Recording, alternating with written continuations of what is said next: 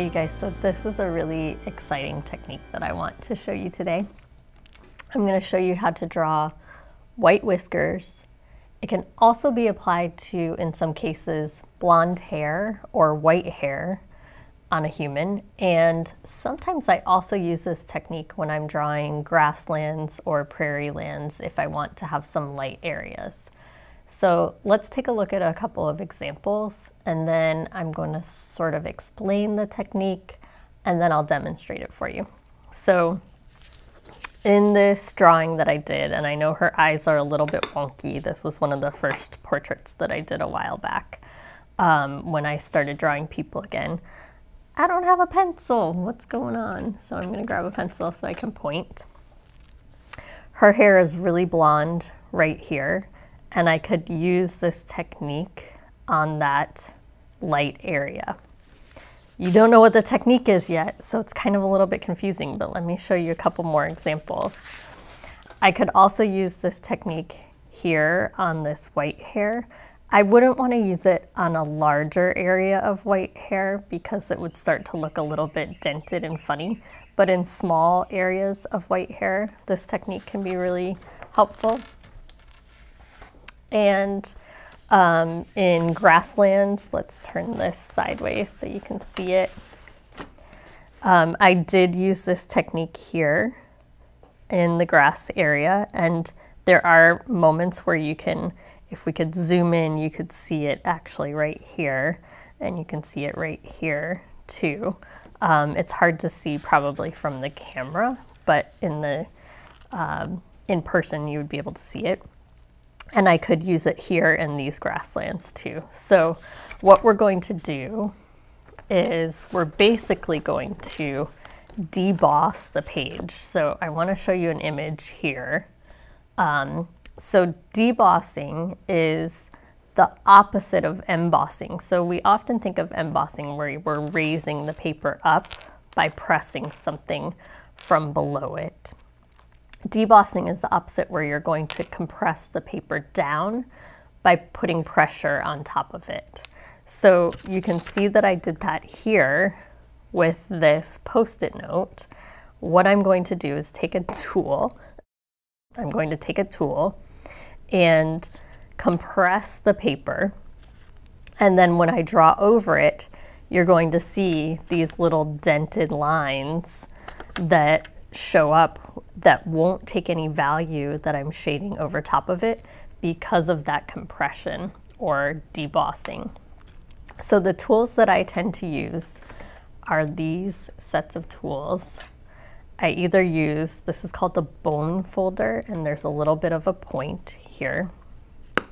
Sometimes I'll use a small ruler, and you can see that these two are different because this one has a little bit of a curved edge, whereas this one has a very right angle, sharp edge. So those will impact the paper differently. Sometimes if I've gone to stay at a hotel and I forgot to turn in the key, or if I have an old credit card that I'm not using, I'll use that curved edge of the credit card too, and that's going to help. And the other tool for something really thin, to get really thin whiskers that I'll use, is a guitar pick. So this one was given to me in some sort of swag bag. I'm not a guitar player, but it's so much thinner. Can you see the difference between that thickness and this thickness? Or say the thickness of the ruler or the thickness of the credit card. So you can get different amounts of thickness for the pressure on your page, and it really helps to have that variation. For today, I'm going to use, let's see, I think I'm going to use the sharp edged ruler because that's probably what you're most likely to have. So now I've got this image here of Poncho. He is a dog that is available for adoption. He's at the Austin Animal Shelter, and you can go to, I'll put a link below to his page if he's still available for adoption. You can go find out more about him online. And so I wanted to draw him so that you guys could see how many cute animals we have available for adoption. And over here you can see that he's got some white whiskers. On this side he's got dark whiskers.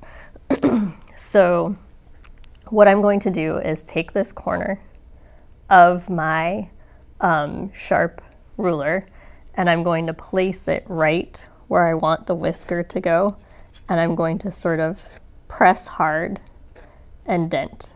And I'm just going to do a couple here so that you guys get an example. Then I'm going to opt for a little bit of a softer pencil, so I would say a 2B and above.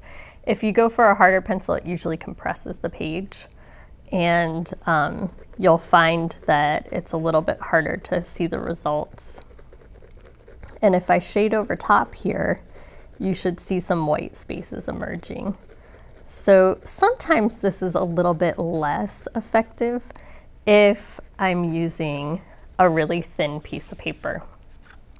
Okay, so I'm starting to see the results, but it's a little bit thinner of a whisker than I might want because my paper is so thin, or because of the tool that I chose to use. Let's see what it would look like if I did a wider tool. Let's see, I need to go for a blank spot. So if I use a wider tool and do a whisker, you can see that one showing a little bit more. Hopefully my head is not blocking your view. So sometimes the wider tool is going to be better. The other thing that sometimes is more effective is if you're using a higher quality paper. So this is just my, let's see. This is my Strathmore sketch, and it's the recycled sketch. It is, does it have the pound? It's 60-pound paper, so that's relatively thin. The sketch paper is relatively thin. You'll also notice that what I did was I had it on the cardboard of the back end of the paper pad. I don't want to have it resting on my paper because check this out. Let's do one with the bone folder. Say I want to do a whisker here and shade over it. What's likely to happen is that I'm likely to have that same whisker up here on the next page where I don't want it, because I'm probably not drawing the same thing on the next page. So you can see it. I hope it's clear enough for you to see it, but it's right there. So it can dent through several layers of paper that you don't intend for it to do. The best way to do this, I think, is to use a higher quality paper. So this is a cotton paper, it's Stonehenge. It originally was a printmaking paper, and now I love this company so much because they have made it into small paper pads. So if I wanted to do some small whiskers on this, you'll see a much higher quality availability of that whisker and that dent. Because this paper is so much thicker, it's much more forgiving, and it's got a lot more cush to it, and I don't have to worry about it denting the next page because this is so thick. So your best bet is to use this method with higher quality paper like your Stonehenge, but you can still use it on your sketch paper. You can see examples where I did that at the beginning of the video. Remember, it's going to work for white whiskers, for white hair, sometimes for blonde hair, for humans, and then also for grasslands and prairies. And I'm sure that there's some other place that you could use this method intentionally that I just haven't thought of yet. So if you have any ideas, let me know down below. And hopefully you guys have a couple of odds and ends like rulers and old credit cards or guitar picks lying around. If you don't have that, you can also purposefully buy tools that are debossing tools. So let me know if you need help finding some different tools, but I'm sure that you have things in your junk drawer or just lying around that you can try this out with, and let me know how it goes.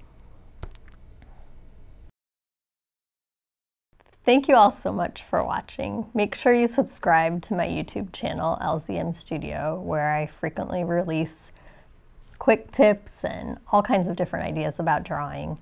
Also check out my Facebook and my Instagram page. I like to show photographs of my artwork, of my students' artwork, and share funny stories from my students on those pages.